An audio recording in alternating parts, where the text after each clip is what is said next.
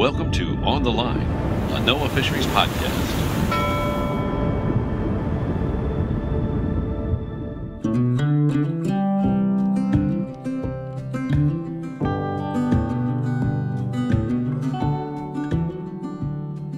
Somewhere off the Atlantic coast of Florida, a fishing boat bobs in the swell, and people on deck are maneuvering the gear. They're fishing with fish traps. The traps are big metal cages shaped like giant arrowheads, and they're too heavy for one person to handle alone. We're able to sort of push them over with a couple of people.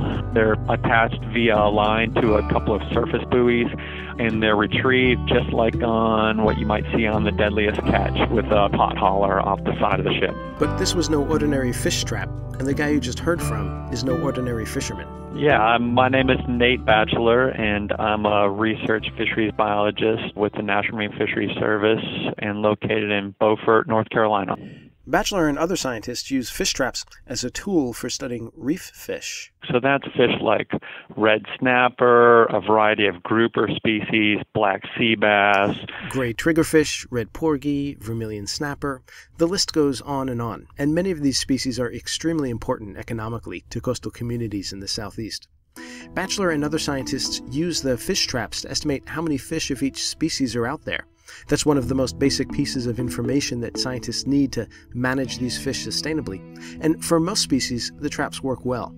But some species, like gag grouper, have a habit of avoiding the traps. So to catch those ones, scientists have attached 2 high-definition video cameras to each trap.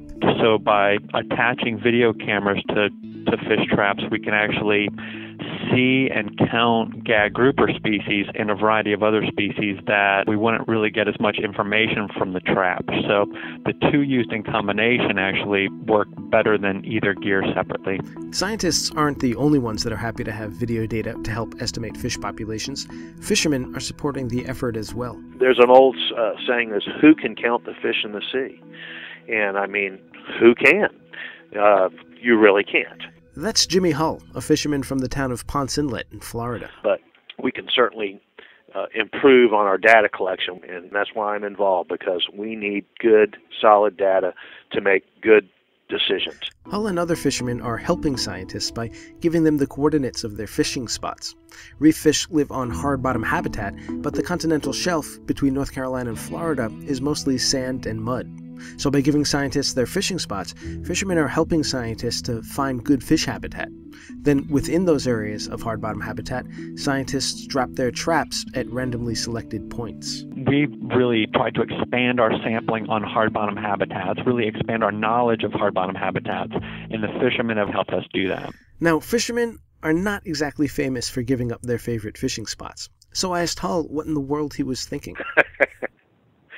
Well, we're trying to help in every way we can to get the best accurate data so that we can have well-managed stocks. I mean, that's why, because I'm not in this to do anything except, have sustainable fisheries for forever, for my children and for all the people of this country. And there's only one way we're going to get that, and that's through good, solid science and data collection and decisions based on science. I asked Bacheler if fishermen are going to be happy with the results of the video trap survey. I mean, what's the bottom line here? Will the new data show that fish are more abundant than we thought? Population trends might be increasing or decreasing, but what the results will show is that the uncertainty will be decreasing around those estimates. And that is really the name of the game. If uncertainty is reduced, then it benefits everyone. It benefits the scientists and it benefits the fishermen. That's because when there's a lot of uncertainty around the population estimates, catch limits have to be more conservative, just in case the estimates are way off. But when uncertainty is reduced, all else being equal, catch limits tend to go up. Scientists have been doing these video trap surveys for 5 years, and they now have a long enough time series for the data to be useful. For red snapper and gray triggerfish, 2 headline species in the southeast, scientists plan to use the new data in the next stock assessment. And for the people you heard from today, both scientists and fishermen, that's a big step in the right direction. We're helping all we can. Do we agree on everything? No. Will we ever agree on everything? No. But we don't have to be like other groups and bureaucracies that just because they don't agree on everything, they don't get anything done. We're going to get things done because there's so much that we do agree on, and it's for the, do the right things for the right reasons. That's what we have to do. In addition to being a commercial fisherman, Hull owns Hull Seafood Market and Restaurant. That place has been in business for 34 years, and it supports 65 full-time employees. And that's just in the town of Ponce Inlet in Florida. But that same story is repeated in communities up and down the coast.